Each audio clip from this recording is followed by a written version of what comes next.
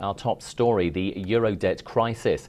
The Greek Parliament has approved an unpopular austerity bill which will result in large cuts in pensions, wages and a steep fall in overall living standards. The cuts are viewed as a prerequisite to secure a second $130 billion bailout in order to avoid default.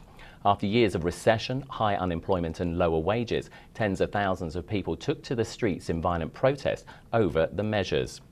Meanwhile, Moody's has adjusted the sovereign debt ratings of select EU countries, reflecting their susceptibility to the growing risks emanating from the Eurozone crisis. While Italy, Spain, Portugal, Malta, Slovakia and Slovenia were downgraded, France, Austria and the United Kingdom had the outlook on their AAA ratings changed to negative.